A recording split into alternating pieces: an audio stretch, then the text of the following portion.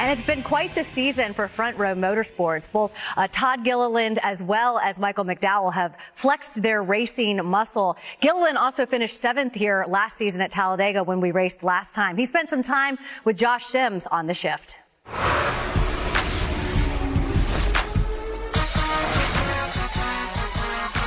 You've been working over a year now with Michael McDowell as a teammate. How has that relationship changed over the last year or so you've been working together? I feel like he's taken me under his wing, like from legit day one until now. He has not stopped helping me in any way, possible. And that's one thing I'm very thankful for. Is a teammate, he could go either way, right? He could not want to help me, just try and let me figure it out on my own, or what he's doing is just completely helping me 100%. I feel like so. I think it's been a big step of helping our two teams work together closer. The 34 and 38, when beginning of last year, it kind of blew my mind how much they worked separately. Todd Gilliland made a huge pickup. Here's his teammate, Michael McDowell, looking for his first Martinsville top 10 finish. And I also think Michael's leadership of just this whole team is something I look up to a lot. Overall, he's been nothing but 100% helpful to me. Do you ever get those moments where you still stop and think, like, I'm in the Cup Series racing against guys that I grew up watching, and you might be in awe of them, but also you got to compete against them? That's one thing that at the beginning of last year, like, I was very in awe of everything. Like, my first laps at Daytona in the Cup car, everything, I was just like amazed by. So I'm really happy that that's actually behind me. Maybe not so much this year. I think at Martinsville is a cool moment. We went 3 wide, passed for second. I was running second for 10, 15 laps.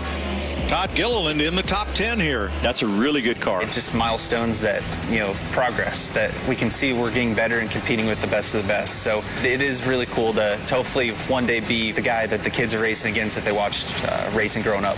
When all is said and done at the end of this season, what will success look like for you and your team?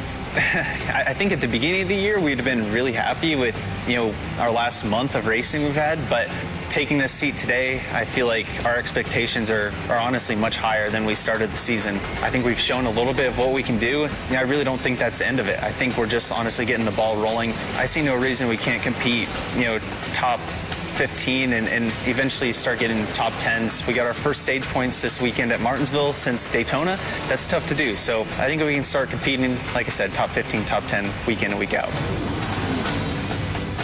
No one knows the inner workings of that team better than you do, David, obviously spending some time over there. What do you think about what they're doing right now? You must feel like kind of like a proud big brother in a way, right? Yeah, I mean, it's been fun to watch the evolution of Front Row Motorsports. And I was teammates with Todd's dad 10 years ago at Front Row Motorsports. And so it's hard for me to see Todd.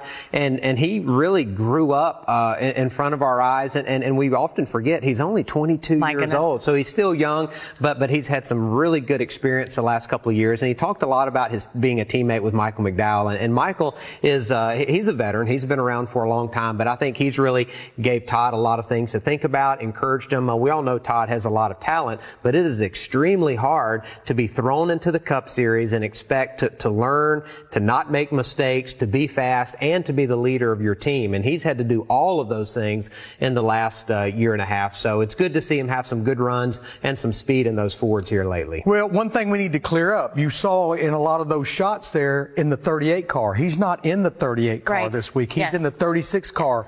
Front Row made the decision to put Zane Smith in that 38 for a handful of races. In fact, Todd told Mike and Clint just a few minutes ago in the booth, when this happened, he didn't even know if he was going to be able to run the full schedule. But they have worked, and he's been able to drive that 36 car some races when Zane's in the 38. But even through all that, he's kept such a good, positive attitude. Yeah, and you winning with that team, it's got to feel like it's the little guys competing against the big guys, right? So there's got to be an extra sense of pride. Oh, absolutely. And they've always worked hard at these speedways, and we've had some speed, and Michael McDowell winning the Daytona 500 a few years ago. But just like Todd at Martinsville, he was a top 10 car most of that race. And so it's fun to see that evolution along with this next gen car has allowed some smaller teams. Right there. Look at that. How about that, baby? That was a lot of fun. That was their first win, Front Row Motorsports' first win. And David Gilliland was second. We had a 1-2 finish that night. And it almost was dark. It was pretty close to dark. I'm glad that they finished under green. That was a fun day. Very cool. Hey, race fans, thanks for watching our video.